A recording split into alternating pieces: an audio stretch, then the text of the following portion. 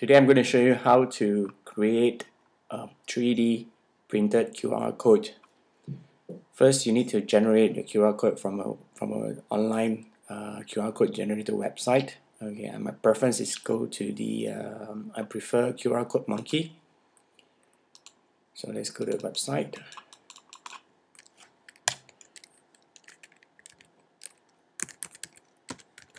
QRcodemonkey.com.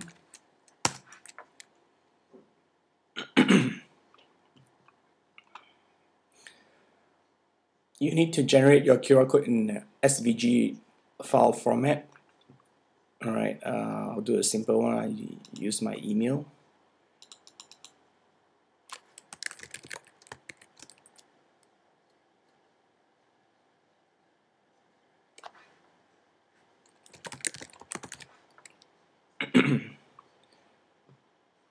Okay, and I need to click on create QR code.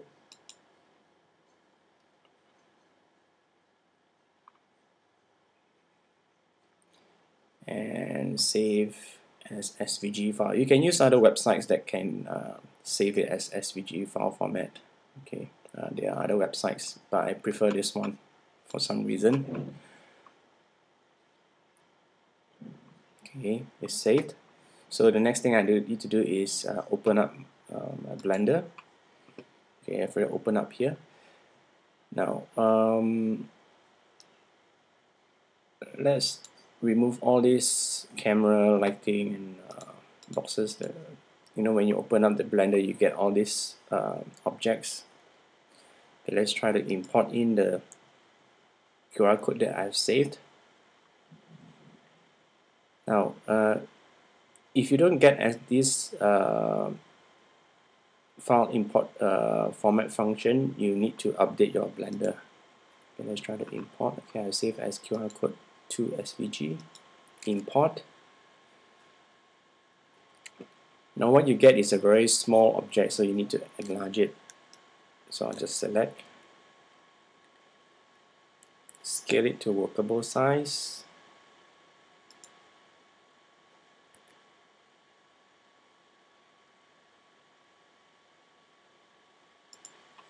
Okay.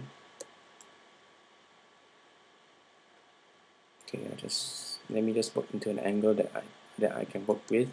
Okay, this is the best angle I can work with. Okay, now let me just explain a bit what happened here. Now, when you import the SVG file into Blender, you notice that you create a lot of curves. Okay, we're going to join all these. If you want, you can delete it. Now, because it had created so many curves, we need to join them together. So we join all the curves to curve.001. So I select curve.001 and I select all. Then under the object, select join. You notice that all of this curve will join to curve.001. Okay, let's do that. There you can notice it's all joined there as one object. Now the next thing is that because we need to extrude the faces, we need to convert this into a mesh. Okay, let me just try to enlarge this. Move this up. Object. Under object menu, there's a convert mesh from curve. There you go. See, you notice that it has changed to mesh.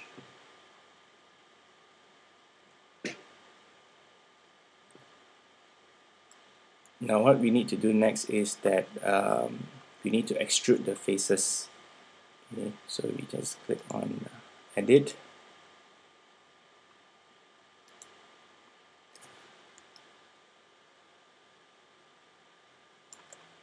Select all the faces. Oops, sorry. Once you select the faces under the edit mode. Okay, in the mesh tools, there's an extrude function, extrude region, and then you move your cursor up, and there you go. Your 2D image become a 3D image, 3D object. So the next thing is that well, this is optional because it's a bit hard to see. So what I'll do is I will change it back to object. This is black. I just add some diffuser under the material. Change this. There you go. Now you get a 3D model of your QR code.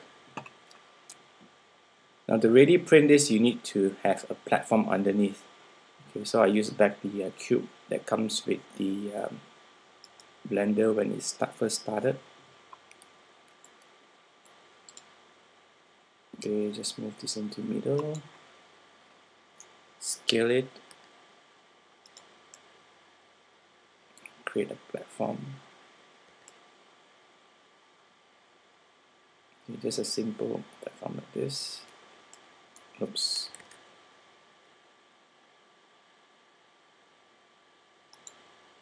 Okay. Okay, let's do some alignment to it. Okay, X, Y, and Z center. Okay, align under object. Transform. Align objects. Y.